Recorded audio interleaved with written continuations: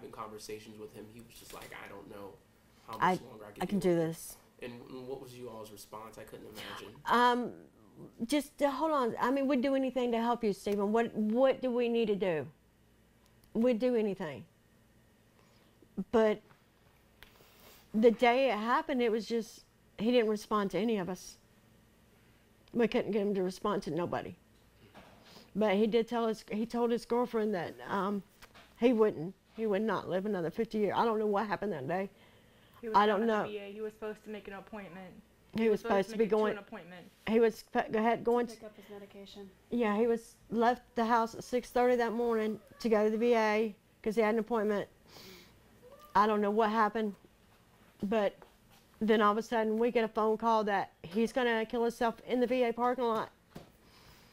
So she calls me, and I come down here, and I called the VA, and I told them, you know, my brother is there in the parking lot, and that he has a gun, and he's talking about killing himself. And all they said is he called us this morning, but he never showed.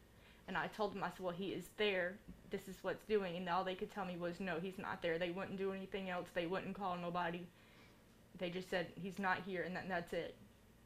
So we drove to his house, and he wasn't there. So then we called the police in Pike County. The officer came out, and he said, well, I'm going to get in touch with Dublin police to see if they can go look. So in the meantime, I called back down to the VA and tell them, you know, he is in your parking lot. Could you please send somebody out there, or somebody needs to find him? And all they said is he's not here. So then I get on his Google and pinpoint his location on his phone, and it's in the VA parking lot. So instead of, we sat there for about an hour and never heard anything. So we started driving down there, and about 15, 20 minutes before we got there, they finally called my mom and told her over the phone. And then we get down there, and the officer says he's at the Fairview Hospital. So we get down there to get his, you know, to find out where he's at. They didn't know where he's at. They said he was at the VA. And this is after they find his body. And then so I call over to, they're trying to find the VA. The VA says they don't have him. They couldn't even find my son's body. So they couldn't find him. So I called down to the VA again. That's just and they finally put the director on the phone at the VA. And the director, you know, he finally said that they have him. And so come to find out, the VA had him. Yes. And I mean, I can't even imagine. It seems like you all tried to do absolutely everything you can to prevent this from happening. So, you know, once you did get that phone call, Mom, I mean, what was running through your mind?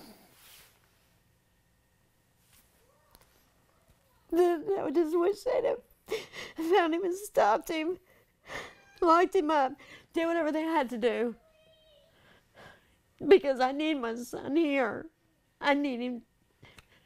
But I do know that he told his girlfriend that he was going to do it in the parking lot so they could find his body, so that maybe somebody would pay attention to what's happening.